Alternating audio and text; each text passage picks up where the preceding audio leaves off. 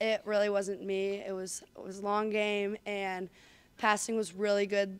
It has been all season, and we're getting good digs. My hitters are awesome, and they give me the motivation to get them the ball, and I just attribute it all to them. Super proud of them. Valpo is a really good team. They have really good ball control. They play awesome defense.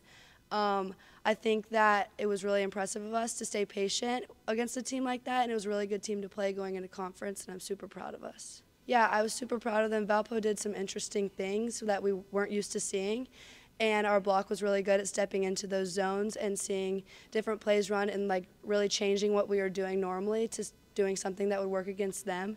And of course, Valpo also had a really good block setup, and our hitters were really good at being versatile and moving around the ball and trying to go high hands, and I was really impressed.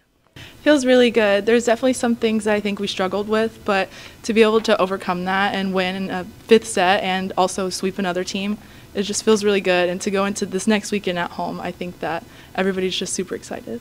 I think having Taylor back is like we never missed a beat, and our service eve, I don't even remember us getting like ace or passing bad balls ever. We're always on the net and always able to run like a perfect system, so that really helped.